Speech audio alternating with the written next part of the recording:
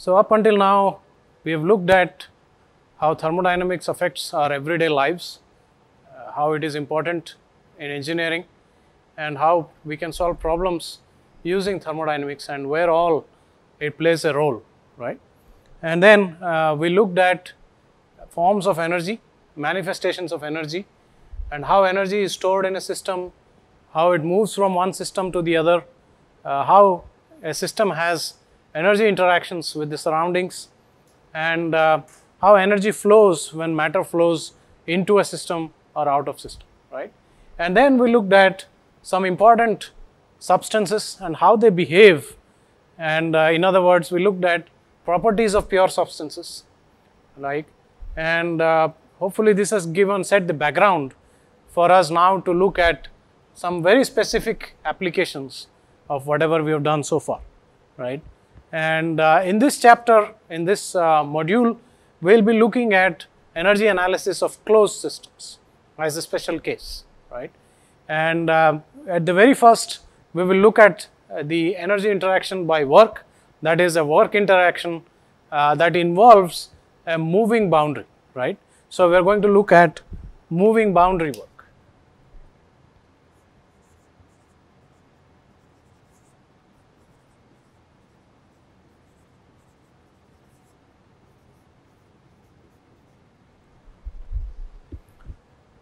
So we all know that when we have, let's say, a balloon,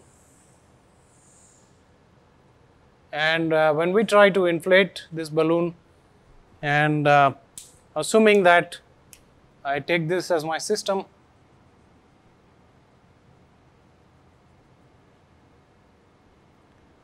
the air, when I try to put more air into the balloon, the air pushes the balloon out, and after some time my system will start looking like this.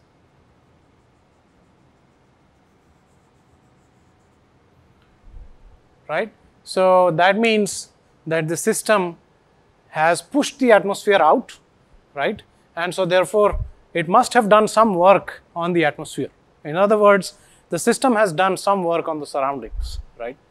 And but this is an example of an open system because air is entering the system when I am trying to blow a balloon, right? So, but in this module, we are going to look at closed systems. A very good example of a closed system that does work on the surroundings is a piston cylinder arrangement, right? So,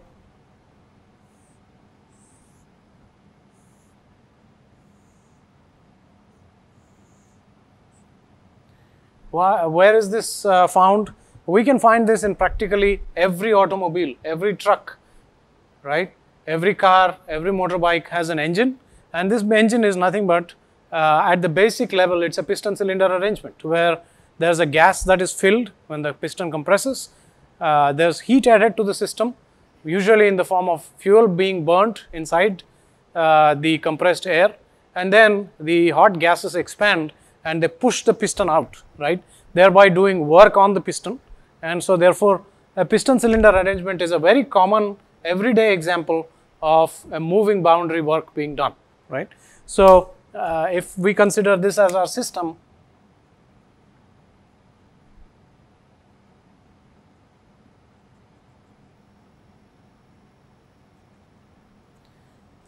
then this system obviously does work on the surroundings. What is it doing work on, right? So usually this is connected to a crankshaft, that's then connected to a wheel,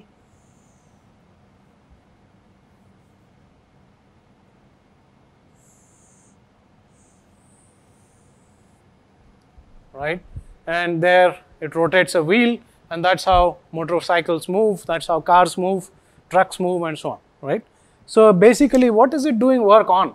It's clear that this system is doing work, but what is it doing work on, right? It's doing work on the surroundings in general, yes, but basically it is doing work against broadly three things. It's doing work against friction. Where is the friction? The friction is between the piston and the cylinder. Because there is a normal reaction between the piston and the cylinder, there's friction when you try to move the piston, and so therefore the system is doing work against friction. And outside, the pressure is atmospheric pressure. So that means it's also doing work against the atmosphere, right? And of course, it's pushing the crank and it's rotating the wheel, and so therefore it's doing mechanical work so that the vehicle can move and overcome the resistance, like for example, the resistance associated with the rolling of the wheels or the resistance associated with the wind resistance that a vehicle faces. So that is what it is overcoming eventually, right? So we can say it's doing work against three forces broadly.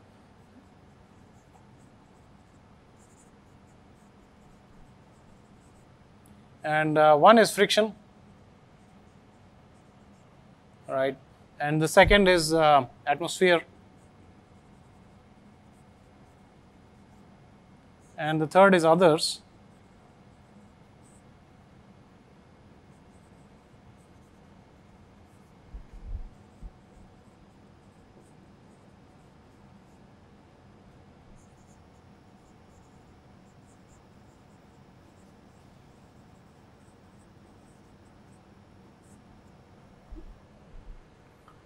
Right? So that's what it's doing work against. And if I assume that this process is quasi-static, right?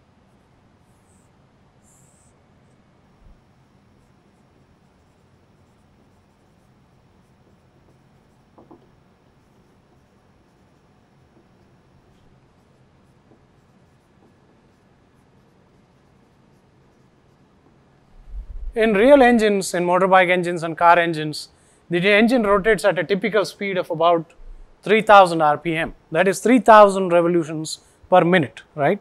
And so the piston moves so fast that the system cannot be in equilibrium when it's moving, right? And so the approximation of a quasi-static or a quasi-equilibrium process is not strictly valid for everyday devices such as automobiles. But then if suppose I can approximate it as a quasi-equilibrium process, then it will look something like this. So let's say this is the pressure and this is specific volume.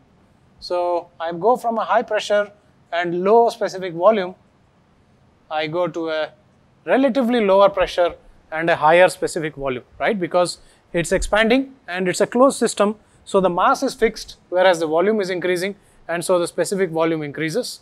And similarly, because it's expanding, its pressure is likely to drop, and therefore the pressure drops. So right, so the pressure decreases and the volume increases, right? And I might go somewhat like this, right? Now let's imagine that this piston is at a distance x and it moves by a distance dx.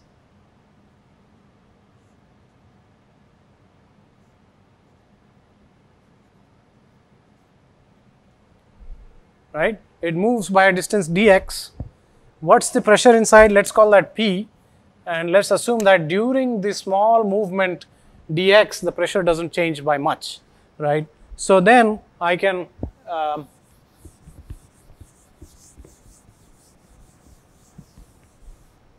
talk about the small work done, the moving boundary work, as equal to the force times the distance. Right? Is a force, it's a distance. And I know that if the pressure is P, then the force must be P times area, right? Right? So this is the area of cross section, right? So this is the area, right? And if I multiply area with dx, I can write this as P times dV,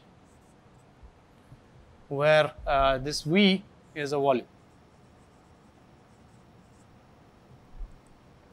And that is why this external boundary work is also sometimes called PdV work, right?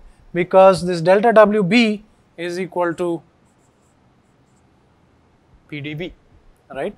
But remember that I can only talk about PdV work only if the process is quasi-equilibrium process, right? Or a quasi-equilibrium process.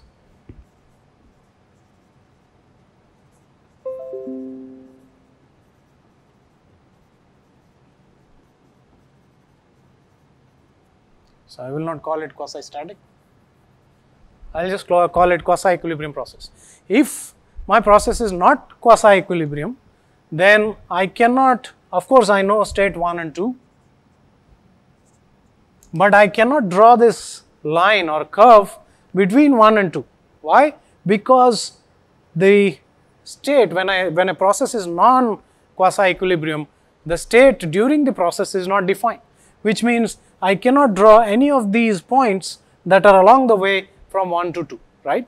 So which means I cannot draw this graph, and I cannot also claim that the pressure inside is P, because the pressure, if it's a non-quasi-equilibrium process, the pressure is different at different points inside the system, and so therefore I cannot really claim that the work done is P times A times dx, right? So this analysis is only valid for quasi-equilibrium processes, right? And so WB then is equal to integral P dV from 1 to 2, right? And if you look at this, let's call this capital V instead of small v, right? Then if you look at it, integral P dV is also happens to be the area under this curve, right? So if I can represent the process on a PV diagram, right, then I can write the work done as the area under the curve, right? But again, this is only if the process is a quasi-equilibrium process.